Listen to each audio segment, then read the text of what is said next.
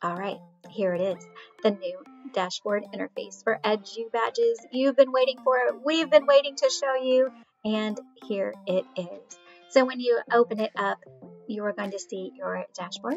You're going to see the menu over to the left-hand side, your profile, and a lot of other information we're going to go through super quickly, like the badge status, whether or not your badge has been approved or needs resubmission, is in review, or to do. Now that to do is your own to do, so you can bookmark ones that you're interested in and come back to them to complete later.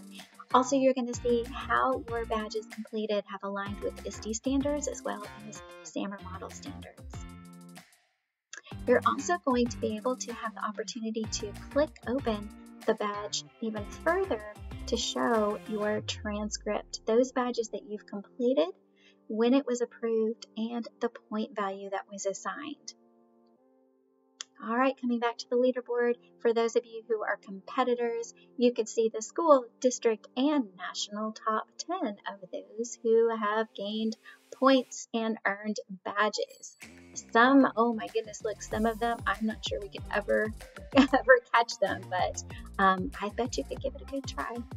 All right, you can also filter the badges through the search or the filter. So the search, you can search by content or actually the badge name, or you can search by ISTE standards or SAMR standards.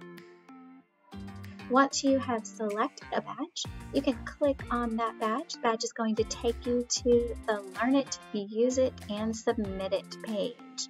That will give you all the information that you need in order to complete the badge, including a little video that will give you a little lesson to show you exactly what you need to do. When you complete it, you will submit it, and our review team will get to it and get back with you within 1 to 3 business days.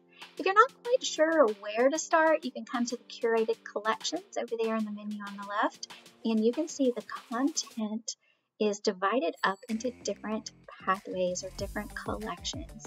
And there are groups of badges that you can actually will give you a good jumping off point if you do not know where to start. So we are so excited. If you have any questions, you can learn more by visiting our website, and we are on all social media platforms. So give us a shout if you have any comments or questions. We'd love to hear from you. Good luck.